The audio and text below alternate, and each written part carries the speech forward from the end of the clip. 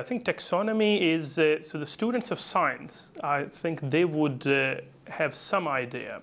So if we look at the definition of taxonomy, that is really a science of classification. Okay. So this is the scheme of classifying, usually used for biological organisms. So for example, dividing them into genus, species, and so on and so forth. Broadly speaking, this covers classification of anything. Generally, it is used in that context of when we are talking about things which are so biological organisms.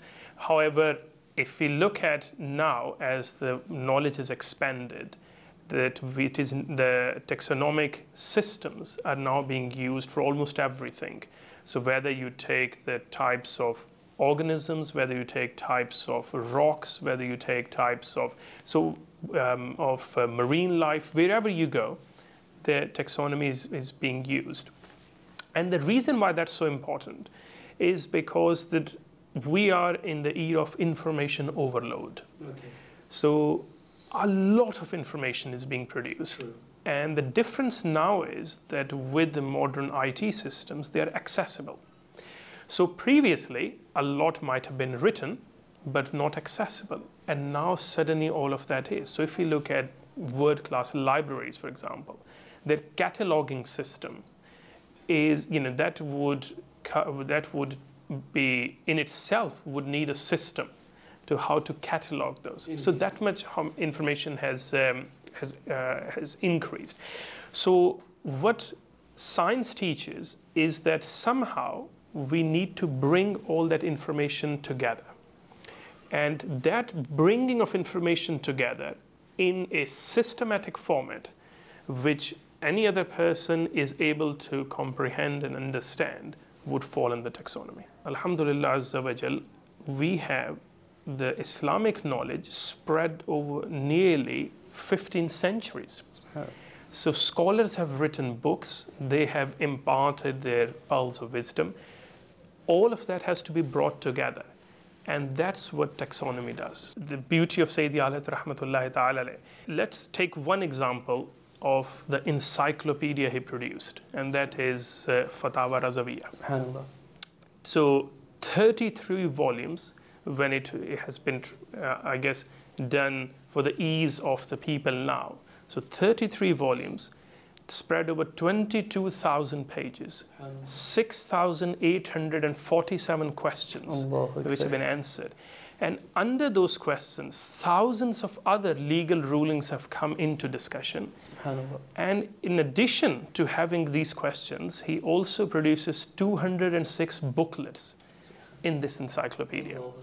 So I think that if we even forget everything else Fatah Rahmatullah Ta'ala has written, and this is one of his over 1,000 books, Fatawa Razawiyya, just one of them, if we exclude everything else, we need classification for these over 6,000 questions.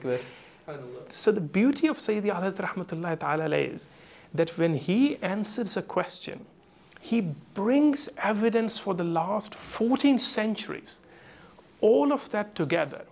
And then what are true in modern people would call a professor, what he would do in a professorial way is he would bring all this evidence under bibliography and then gives his final ruling by combining all that knowledge and simplifying for the person who's asked that question. And that you see throughout Fatawa Razawiyya Sharif, which I'll share some examples. But that is the Sayyidi Alayhi Rahmatullahi Ta'ala, I feel, is I guess, one of the basic things about science. How could one be doing more for science if he didn't have the understanding of what has been done in the past? So the knowledge is always increasing from a baseline. If you don't know the baseline, you can't go on the top. But Sayyidi Alayhi Rahmatullahi Ta'ala's quality is that he knows all of that, what has been written over 14 centuries, and then he produces it all in one booklet and one answer for the person to understand. And sometimes the person who has asked the question is not clear in his mind. So the question can be ambiguous. SubhanAllah. So there can be many gray areas to it. There can be many gray areas to it, or even in the mind of the person, he's not sure which aspect do I want to address and what I want to ask about. So the beauty of Sayyidi Alat Rahmatullahi Ta'ala, and again, the way he has, obviously the grasp of on the subject, but also being able to understand the various the various iterations of that answer. So one question comes to him again in Fatawa Razviya Sharif regarding divorce. Okay. So somebody sends him that question about which on the face of it seemed like a simple question. And Sayyidi Alat Rahmatullahi Ta'ala said, the way you have asked this question, there are 58 possible scenarios. Allahu Akbar. Let me write all of those for you one by one, just in case you were thinking about this or that or that. Allahu Akbar. And after writing 58, he knew that how would that person be able to even understand all of that? He said, so now I will reclassify all of that into 4 overarching principles. Allahu Akbar. And here are those 4 overarching principles with 58 possible scenarios from one question. Allahu Akbar. And so this is, I guess, an example of inspired knowledge, isn't it? Where somebody is able to just ascertain from the quality of question what could be the potential answers. And then another beauty of Sayyidi Alat Rahmatullahi Ta'ala was that when you are trying to simplify the information, trying to do it in a sort of algorithmic fashion, so there are multiple scenarios. So you give an algorithm. If the answer is A, you do this. If the answer is B, you do this. And then there are 2 further scenarios. It goes on and on and on. Sure. And Sayyidi Alat Rahmatullahi Ta'ala, when he's asked those type of questions, he never would leave you unfulfilled. That's the beauty. So if we see right at the beginning, when it comes to showing his respect for Allah Tabaraka wa Ta'ala and the Holy Prophet Sallallahu Ta'ala Alaihi Wasallam, we don't need to go anywhere after the khutbah, the sermon he's written at the beginning of Fatawa Razviya Sharif, where he has used 90 titles. And ulama karam say that somebody who could even read them is a scholar himself. Allahu Akbar. And imagine the one who's written them. Who's written them. Then and when it comes to, so let me give you an example of one of the biggest studies which medical science would produce. It usually comes under these review magazines. And there are some world-class magazines which basically their purpose is review. So they just do this whole review on one particular subject. So the most number of references you will find in that might be 250, 200, 150, and that would still be considered a lot of references. Somebody has read all those and written them in bibliography. Now look at Sayyidi Alat Rahmatullahi Ta'ala. One question comes to him regarding funeral prayer. Okay. And Sayyidi Alat Rahmatullahi Ta'ala, he writes 157 pages. And in the evidence from which books he has referred to while answering this question, he writes 130 books, names of books in his bibliography. But for one answer. For one answer. Then comes in the Kitabun Nikah, in the preface, in the foreword, he writes 90 books names which he has referred to whilst answering that question. And then when he went, I mean, this incident is incredible. He went, the second time he went on Hajj. That is when the shuyukh of Hijaz and Muqaddas, they recognize what a gem he was. So with the 2 books he wrote whilst he was there, the first one, which was about the knowledge of unseen of the Holy Prophet Sallallahu Ta'ala Alaihi Wasallam, Ad-Dawlatul Makkiyya bil Maddatil Ghaibiyya, he was ill.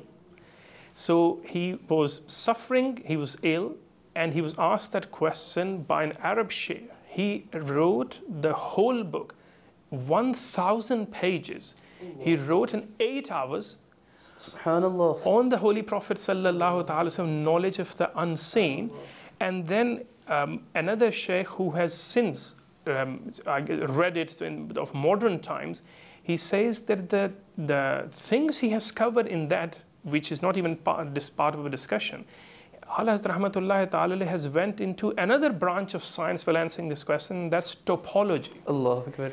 And this is just one book. He's written on one question, Allah, and he's written that. So I think that's again the quality of Sayyidi Ala rahmatullahi ta'ala, the topology. And the other book which he wrote there was actually one of the, I guess, the key issues of modern society, and that is about economics. So Allah rahmatullahi ta'ala, so the two books he wrote in that journey. So first was that which covered another branch of science, and the second was about economics. And he covered the whole banking system in that book. So imagine his knowledge of economics, which probably we wouldn't even have time to discuss. That's another branch of science which he's covered in that book. And he talked about how banking could be done without interest. So he gave principles. And this is talking even before the modern banking system was imagined. So there might have been some countries. Most of the world didn't know about banking systems, and that's when Sayyidi Ala rahmatullahi ta'ala is giving examples. Those were probably the days when bartering system was still in place. Still in place in some place, absolutely.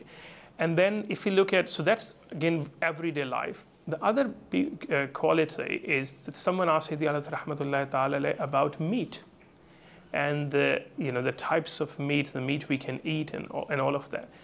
And ulama kiram said that no one in one place has classified that information as beautifully as Sayyidi Ala rahmatullahi ta'ala. So he said even in halal meat, there are 22 different things which are either haram or makruh or should not be eaten. Allahu Akbar. So look at the level of his research, that even he's not confining himself. So the question was around meat, and he's not limiting himself to that. He then classifies it further and says, let me make it easy for you.